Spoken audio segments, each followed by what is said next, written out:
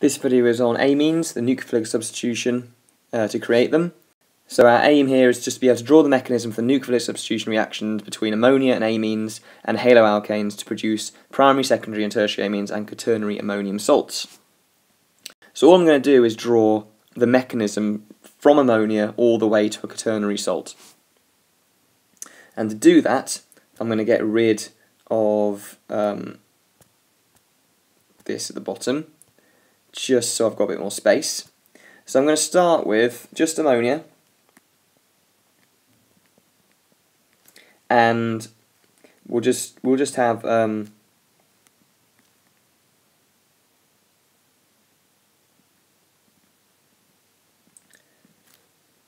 bromomethane.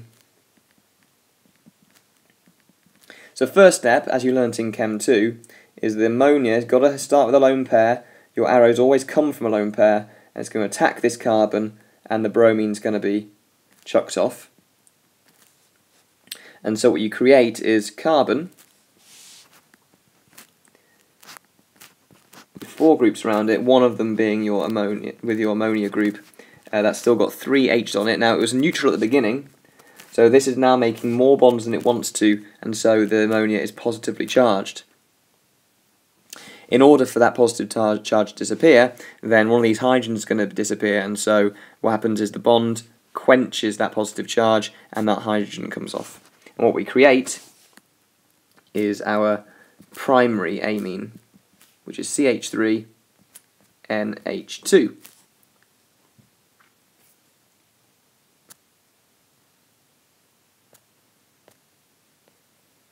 What can then happen is this CH3NH2 can attack another one of these original haloalkanes, this bromomethane.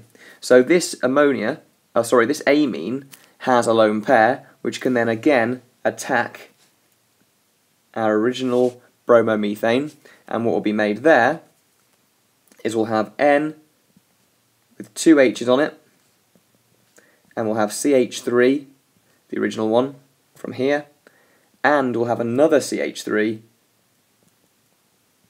which has come from here. That nitrogen is again making more bonds than it wants to, so it's positively charged, but in order for that positive charge to disappear, it's quenched, the hydrogen leaves, and we end up with our secondary amine, which is CH3 attached to an N, which is attached to another CH3, and 1 H. Then if we start with that, just see how much of this I can rub off. I can't.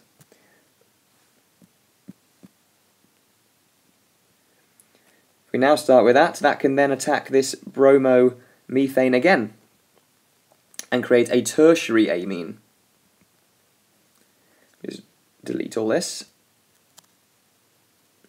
So that N still has a lone pair.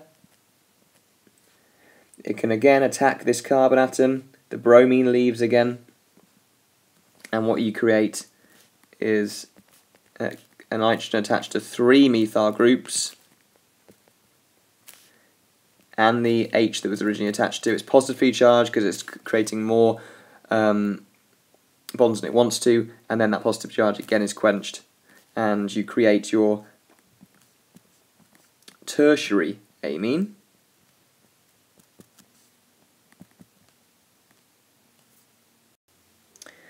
And then this tertiary amine will react once more. Let me just delete everything else.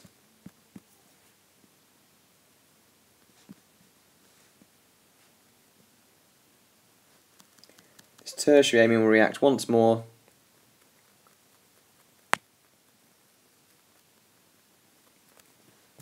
So we'll do the arrows in blue this time. Still got a lone pair. That lone pair will attack that carbon, the bromine will leave, and you will then end up with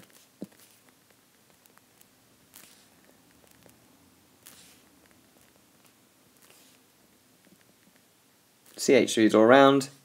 That's going to be positively charged. and then you've got a bromine counterion, obviously, which left in the first place, and so that's called a quaternary ammonium salt. Now this will happen if you just leave it to react, and there's ways to stop this from happening. And if you just wanted your primary amine from the very beginning, you would have to use excess ammonia, and that would stop this from substituting too much, because the ammonia is going to be more likely to collide with your bromomethane than anything else. If you've got excess ammonia, if most of your reaction mixture is ammonia, then that's the most likely thing that's going to collide with your bromomethane and react with it. But if you don't have that condition, then it is likely that you'll end up with a quaternary salt instead.